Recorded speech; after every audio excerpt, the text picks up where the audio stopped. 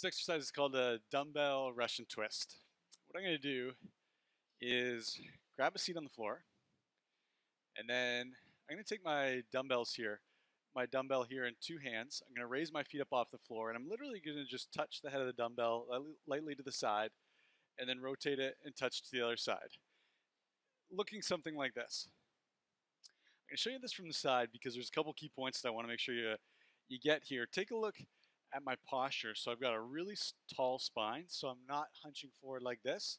So I'm really thinking about lengthening my spine, chest facing up on a 45-degree angle. And then your options here, if you're just starting out, you might go heels on the floor, and your twist will look something like this. If you're feeling a little more comfortable, you might bring feet up off the floor, and your twist will look something like this. Each time I touch the dumbbell down, that counts as one rep. And that's your dumbbell Russian twist.